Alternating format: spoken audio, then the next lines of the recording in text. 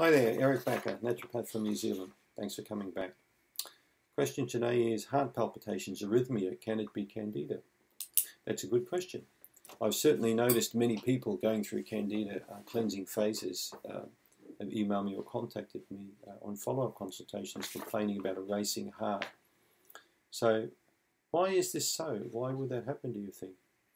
Well, there are many reasons why this could potentially happen. One of the big reasons, depending on how high the level of yeast infection is, often is the toxins produced by Candida, and also the ability of magnesium to deal with these toxins. I've just done really recently a video on magnesium and Candida. You may want to watch that one. So magnesium is very important because it helps to stimulate this enzyme called aldehyde dehydrogenase, and that helps to break down this toxin. It's a very common toxin that Candida makes called acetaldehyde. So acetaldehyde can make you feel pretty dull in the head. That sort of crushing sensation when your head feels like it's in a vice.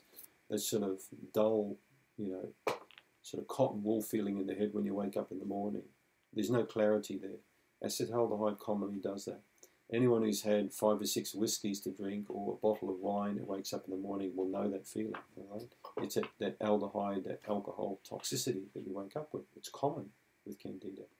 Candida makes many toxins like ammonia, urea, gliotoxin. There are many poisons that Candida can secrete in its dying phase or in its reproducing phase.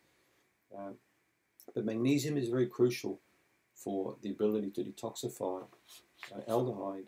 Now with magnesium deficiency, what do we get? We get heart problems, very common. People with nice levels of magnesium in their body, people who are having 400 or 500 milligrams per day, for example, don't usually get arrhythmias or palpitations or heart problems. So if we look at calcium and magnesium, so calcium is very important because it's a very important mineral to allow the rate of force and contraction of the heart. Magnesium relaxes the heart. Calcium helps to stimulate the heart, so they work well together. There's also a drug called the calcium channel blocker that blocks the influx of calcium ion into the myocardium, into the heart cells, and that can help to relax the heart and slow it down. But what a dumb thing for doctors to do. They should be giving magnesium to people, not something to block a mineral from, allowing the heart to contract properly. They should give magnesium. So if you are watching this right now and you do have a heart palpitation or arrhythmia and you've got Candida, take some magnesium. That's going to really help you quite a lot. Have a look at Candida Rebuild. That's got magnesium in it. It's got many other minerals in it that are going to help you.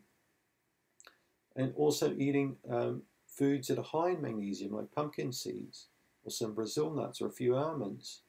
Some deep leafy greens like spinach. You're going to get magnesium in this. So that's going to help you a lot too. So heart palpitations can be Candida, and magnesium is one of the best ways to counter it. And the other good way is to take some omega-3 fish oils.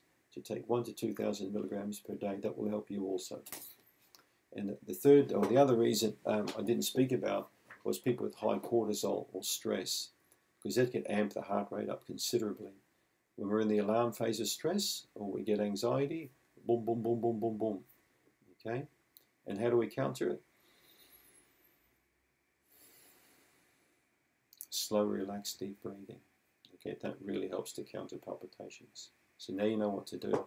So nice relaxed breathing exercises, some magnesium supplementation, and maybe eating some foods high in magnesium, and dealing with your Candida infection. Thanks for tuning in.